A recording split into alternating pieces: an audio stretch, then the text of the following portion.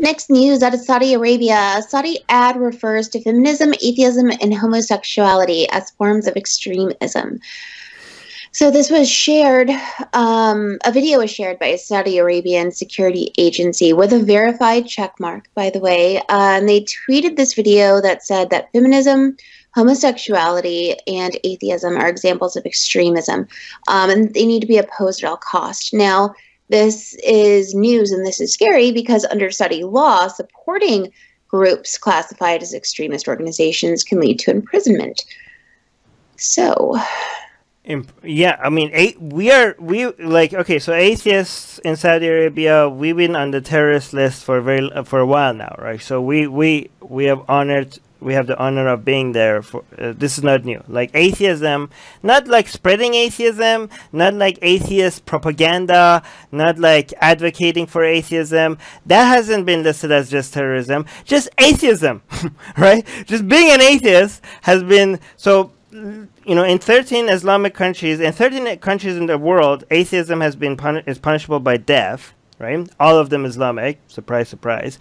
But in Saudi Arabia, they're like, let's go a step further. Atheism is not just punishable by death. Atheism is terrorism in Saudi Arabia. So we've been on that list for a while.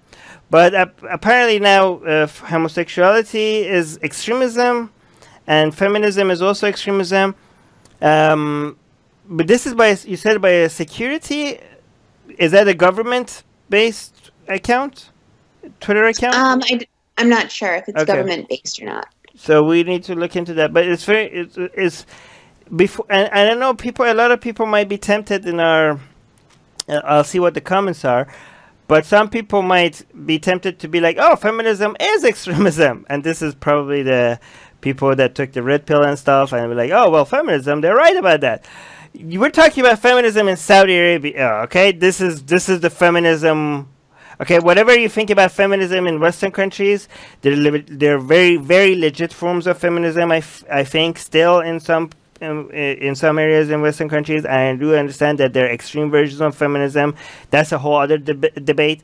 But if you're talking about feminism in Saudi Arabia, that is legit feminism. Okay, that is like pure feminism that is very, very much needed. Okay, and the danger about labeling feminism in Saudi Arabia as extremism is that a lot of now, if this kind of accusation becomes the norm, there's a lot of human rights groups that are operating in Saudi Arabia that could just go like this, right? Like, what are they going to consider feminism? Are people that want women to vote in Saudi Arabia, are they going to label them as extremists? Are they every single woman that had a tweet about women driving, a woman that, you know, it's very interesting because in Saudi Arabia, even if once they let women drive, they still go arrest women that fought for women to be able to drive. So women driving became legal, but women that had fought for that becoming legal are still in jail to this day. Like, wait, why am I not free? The thing that I was fighting for is now the law. Why am I still in jail? They don't care. You fought the government, you're in jail.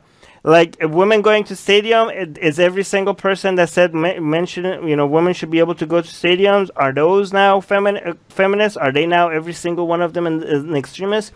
This just gives authority to the government to be able to just easily accuse anybody of being an extremist. And if you think that it was easy already, no, these things are complicated, right? Saudi Arabia does have to play around with normalizing something. It does care about its public image. It does, you know, they spend millions and millions of dollars trying to fix their image around the world. They need the tourism, and they are running out of cash. I know it's hard to believe with all the oil they have, but they are running out of cash. They are trying to sell their shares in Aramco, which is one of the world's largest companies. Like they're going through an IPO right now. There's, you know, oil prices are not high enough for them to be able to maintain their control. They need to diversify to find other sources of income other than oil, and that includes tourism. And for that to work, they need to fix their image. So these things do matter to Saudi Arabia, right? So putting out tweets like this and trying to label people as extremists, it is them testing the water. And there needs to be a backlash. Like if you think, well, of course it's Saudi Arabia, and you don't have a backlash to that, that's just that just signals to them that okay, we can move forward with this, right? Just because it's Saudi Arabia, don't just normalize it and be like, well, yeah, of course it's Saudi Arabia. They do notice the backlash. If the backlash is too much, they will back down. Even Saudi Arabia does back down, especially now. Especially now, they are desperate for foreign. For their image around the world, right? And they're using celebrities. Anyways, that I'm going on a tangent now. But if you see stuff like this, you know, share this video, right? Embarrass Saudi Arabia. Like, we ridicule Saudi Arabia. We need to make sure that the Vision 2030 that Mohammed bin Salman has, for them to normalize, to create this beautiful image of Saudi Arabia, and you know, make people invest in Saudi Arabia and encourage tourism in Saudi Arabia. That shouldn't work. And you could be a small part of that if you know, embarrass Saudi Arabia and everything they do as any chance you get. And you could do that by sharing this video. So what do you guys think? You agree? Yeah. All right. Rachel is saying, well, I mean, they would know what extremism looks like. Matt is saying, is there any way to change my badge from top fan to top extremist? Because that would be cool. Yeah, I'm honored to be considered an extremist by Saudi Arabia. You know, I'll wear that badge any day. Shupam, any comment on this? I mean, I'm kind of extremist in all three of these parts: feminism, atheism, and I'm pansexual. So yeah, that's also. Yeah, like, oh, Saudi Arabia, why just homosexuality? Include pansexuals as well, right? I'm extremist times 3. yeah, you're right. You kind of check all the boxes. I'm like the Osama bin Laden for Saudi Arabia. Right. Yeah, don't go near that country, Shapam. Okay. No, but seriously, any celebrity or any organization that even touches anything Saudi related, they need to be shamed. They need to you need to tell them that they have blood on their hand. BTS from, you know, South Korea, they need to be shamed, right? Uber, you need to call them out. Any organization, right? Anybody that is investing in organizations that have large Saudi shareholders, right? They need to be called out, right? If you're an investor, if you own mutual funds, if you own stocks in that has companies like Uber that has a lot of shares from Saudi Arabia, you could do your part by selling those shares, right? Well, again, I'm not a financial investor, so don't take my financial advice. Talk to your broker about that. And celebrities that do listen to the public, they need to be celebrated. I think it was Nicki Minaj that was going, because Saudi Arabia was using celebrities to bring tourists to Saudi Arabia, and you know, Nicki Minaj was invited to go and perform, and there was a public backlash. And I think it was, correct me if I'm wrong, but Nicki Minaj backed down. Like, okay, I'm not gonna go because these people are executing gay people, and I don't want to be a part of that. That should be celebrated. People should see that there's not just a negative reaction when they don't listen, but there should be a positive reaction when they do listen. But celebrities like BTS, they didn't listen. They heard and they're like, oh yeah, this is a difficult decision, but we're still gonna go. They need to be called out. They need to be embarrassed. They need to be like, okay, BTS, the money that you're making, it has gay people's blood on it. Just realize that you're making money by promoting, you're supporting the killing of gay people, right? Just remember that, you know. Okay, I mean, I think if I remember correctly, BTS went to Saudi Arabia, but they were not allowed to perform because they looked gay. I think that was the case. Wait, what?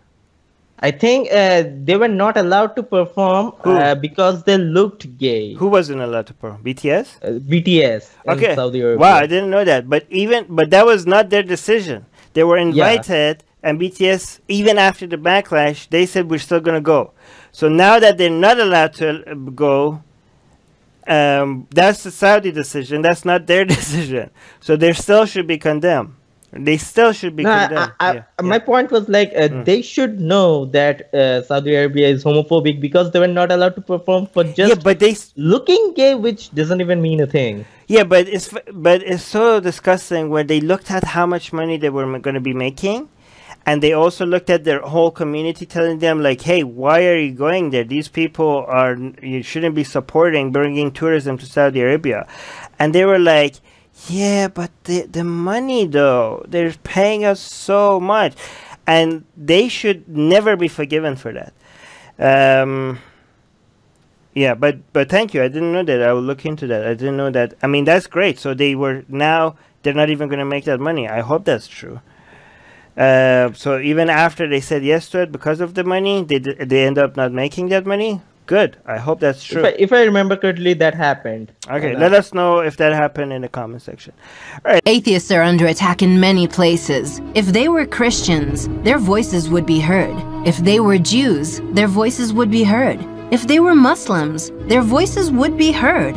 But they are atheists, and not many seem to be listening. Let's make it difficult for them to ignore us. We have built a global community, and now we are tearing down geographic, cultural, and language barriers so we can find each other and support each other. In the last decade, we have built the largest atheist community in the world. Now we're doing the same in other languages. With your help, we have started Atheist Republic in Persian and Arabic. انضميت مؤخرا لأسرة Atheist Republic وحيصير عندي بودكاست باللغة العربية. As we grow, we can dedicate more time, staff, and resources to start doing the same in Spanish, Portuguese, Malay, Bengali, Urdu, Hindi, and other languages. We are providing community, support, informative content, and amplifying the voices of those who need protection, especially in countries where people feel isolated simply for their lack of belief. We want to be there for them, and we are only getting started. Help us get there. Check in the description for ways you can support our projects.